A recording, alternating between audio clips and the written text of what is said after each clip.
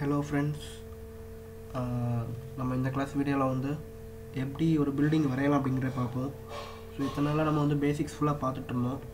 So இனிமேல் வர வீடியோஸில் ஃபுல்லாக நம்ம எப்படி கொஞ்சம் ப்ராக்டிக்கலாக இம்ப்ளிமெண்ட் பண்ணலான்னு பார்ப்போம். ஸோ இன்றைக்கி இந்த வீடியோவில் வந்து நான் எப்படி ஒரு வீட்டில் ஒரு பில்டிங் வித் எலிவேஷனோட க்ரியேட் பண்ணலாம், ஒரு எலிவேஷனோட ஒரு ஃப்ரண்ட் லுக் எலிவேஷன் நம்ம எப்படி க்ரியேட் பண்ணலாம் அப்படிங்கிறத பார்க்கலாம். ஸோ வாங்க நம்ம வீடியோக்குள்ளே போகலாம். நம்ம இப்போ வந்து இன்றைக்கி நம்ம எந்த பில்டிங் ட்ரை பண்ணி பார்க்க போகிறோம் அப்படின்னா ஜஸ்ட் இந்த ஒரு பில்டிங் தான் ட்ரை பண்ணி பார்க்க போகிறோம், ஓகேவா? ஸோ கண்டிப்பாக வீடியோ வந்து கொஞ்சம் லாங்காக இருக்கும், கொஞ்சம் ஸ்கிப் பண்ணாமல் பார்த்துக்கோங்க, அப்போ தான் எல்லாமே புரியும், என்னென்ன பண்ணுறோம் அப்படின்ற புரியும். ஸோ ஸ்கிப் பண்ணாமல் பார்த்துக்கோங்க, ஓகேவா?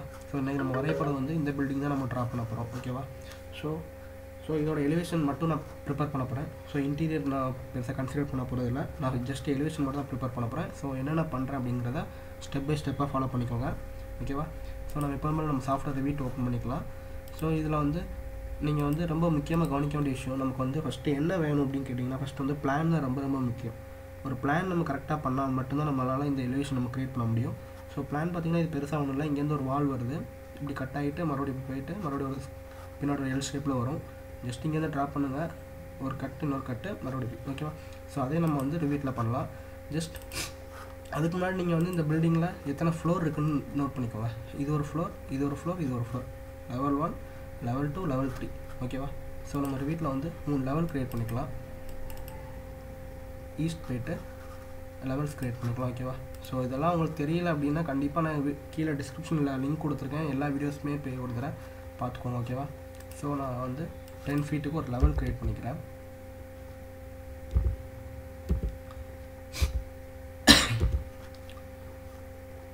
ஸோ லெவல் 3 வந்து நான் க்ரியேட் பண்ணிட்டேன், ஓகேவா?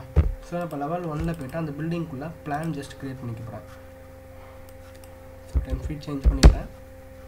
அந்த பில்டிங்கில் நமக்கு எப்படி இருந்துச்சோ அதே மாதிரி ஒரு பிளான், ஜஸ்ட் ஃப்ரண்ட்டில் இவ்வளோ தூரம், ஜஸ்ட் நான் சும்மா வித் டைமென்ஷன் லிஸ்ட்டில் போடுறேன், பெருசாக நான் டைமென்ஷன் வந்து கன்சிடர் பண்ணல, ஓகேவா? ஸோ ஜஸ்ட் ஒரு இந்த லுக்கில் வந்து நமக்கு ஃப்ரண்ட்டில் இதை பார்த்தீங்க கட் ஆனிச்சு, ரைட்டில் எப்படி கட் ஆனிச்சு, ஸோ அதே மாதிரி தான் இங்கேயும், ஓகேவா? ஸோ அது அப்படியே இங்கே வரைக்கும் ட்ராவல் ஆகிட்டுருக்கு. ஒரு ரூஃப் வந்து இந்த ரூஃப் பார்த்திங்கன்னா இங்கே கட் ஆகிட்டு இப்படி வருது, மறுபடியும் இப்படி கட் ஆகுது மறுபடியும். ஸோ அதே மாதிரி நம்ம ரூஃப் இதில் போட்டுக்கலாம், பார்த்துக்கோங்க, ஓகே? ஸோ லெவல் 2 போய்ட்டு ரூஃப் டிஃபென்ஸில் ஆஃப் பண்ணி வச்சுட்டு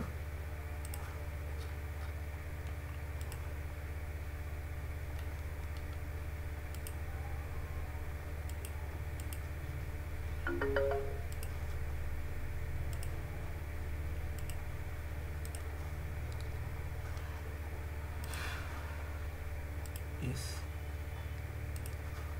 ஓகே. ஸோ பார்த்தீங்கன்னா தெரியும். ஸோ இதே மாதிரி தான் இதுவும் பண்ணியிருக்கோம், வெளியில் இப்படி கொஞ்சம் ப்ரொஜெக்ஷனாக இருக்குது. ஸோ இது ஃபுல்லாக ஒரே லெவல், சேம் அதே மாதிரி இது ஃபுல்லாக ஒரே லெவல், ஓகேவா? ஸோ இப்போ ஃப்ளோர் போட்டுடலாம். ஃப்ளோர் போட்டால் உங்களுக்கு இன்னும் ஈஸியாக இருக்கும். ஃப்ளோர் நார்மலாக ரெக்டாங்கிள் ஷேப்பில் தான் இருக்குது, ஒன்றும் பிரச்சனை இல்லை. ஸோ டேரெக்டாக லெவல் 1 க்ரியேட் பண்ணிட்டு ஃப்ளோர்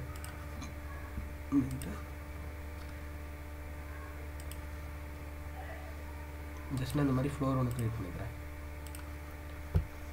ஓகேவா? ஸோ இதே வால் வந்து எல்லா வாலையும் செலக்ட் பண்ணிக்கோங்க. எல்லா வாலுமே செலக்ட் பண்ணி நம்ம வந்து ஒரு 12 ஃபீட்டுக்கு சாரி லெவல் 2 வரைக்கும் நம்ம வந்து லெவல் 3 வரைக்கும்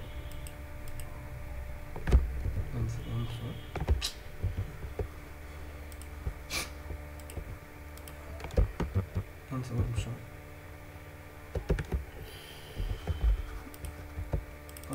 ஃப்ளோர் மறுபடியும் க்ரியேட் பண்ணிக்கிறேன், டெலிட் பண்ணிட்டேன். ஸோ ஃப்ளோர்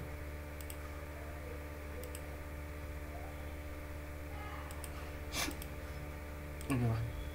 ஸோ ஈஸ்ட் போய்ட்டு என்னோடய வால் ஃபுல்லாக பிக் பண்ணி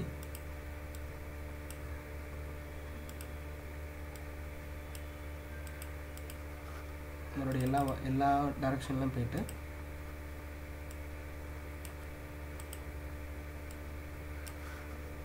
சவுத்,